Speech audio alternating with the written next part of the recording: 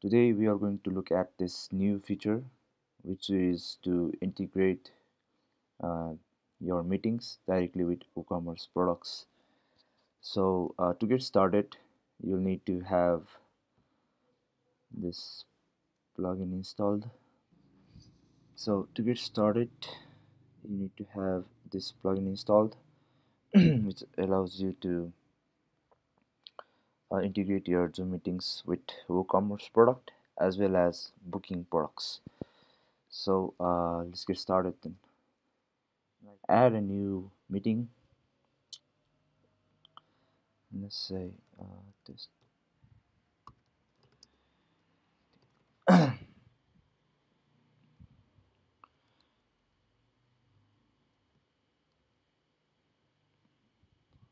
then, like after the integration, you would see a new field here which allows you to check and uncheck this. So if you want your users to be able to purchase this meeting directly from this page, then you need to check this.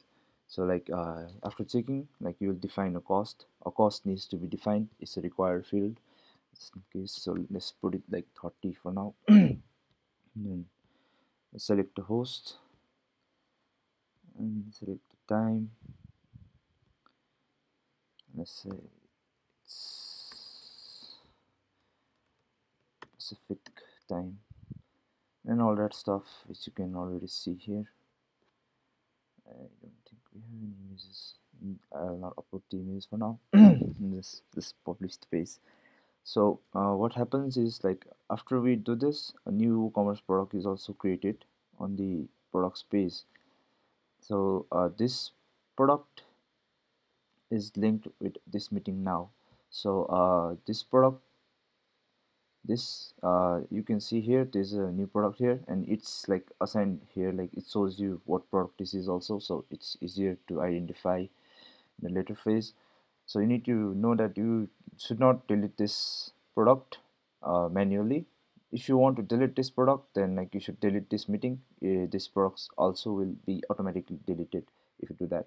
So what's the other catch here is, like if you go into this product page and you try to buy it, your user cannot buy this product. The user needs to buy that product from the page I'll show you in a moment. So and that's the one thing. And other thing is, like if you this product won't show you in your like product shop page. So like this is created as a hidden product, so it's like hidden. So this product won't show on your like shop page or anywhere else on your system. So that's it about the product page. So let's get into how we book your meeting. Or so currently it's showing me join meeting or join, like start. These buttons are showing for me. Why? Because like I am the author of this meeting, so as an author I should be able to do like start the meeting here from directly, right? So it does not make sense to show by button to me, so it directly shows this kind of links already for the authors. So the authors is like here you can control, this author is linked with your Zoom host ID, so you need to know that kind of stuff as well. So let's book this meeting then. Let me open up a new incognito mode and check the same meeting page. So this is to the other users. Now they can see here a buy now button, and they cannot see the joinings unless they buy the button, buy the meeting. So let's try buying the meeting. So when you do the buy now process, like it's added in your cart as usual, and this product cannot be bought twice. So let me show what I mean. So I've already added this product in the cart once. So if I try to add this product again, it won't allow me to add it twice. So this is just to, it says like you already have this meeting in your cart. So it says it's just limited to one meeting at a time of checkout purchase. So like if you have other products in your cart and then like it's not a meeting, then you can like increase the quantity and all that stuff for the other products. But if it's a Zoom meeting, then you cannot do that. So let me show you other. So it's like in the cart page also it shows you the time and time zone, etc. So like if you go and try to increase this value here, it won't allow you that also. So yeah, it's restricted like that. So let's get into the checkout.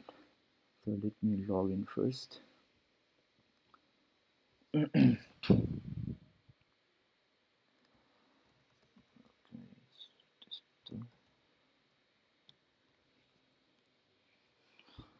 So I have already added this product in my cart, so let me straight go to the checkout page. Place the order here. So after I place the order here, now this is an order that is on hold because I have used a bank transfer method. So if you do a PayPal or any other methods, it would go into the processing status of the orders. So if on an order is processing status or completed status, then he or she will receive the join links in their emails as well. So like it's on hold right now. So if I change it to the processing status here,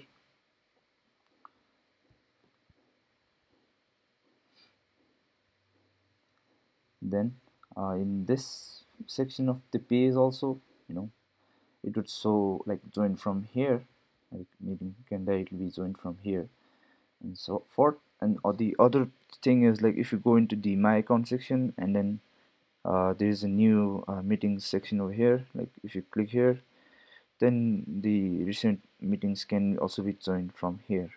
So if the order is on hold, then this join link won't be shown here. So that's the thing.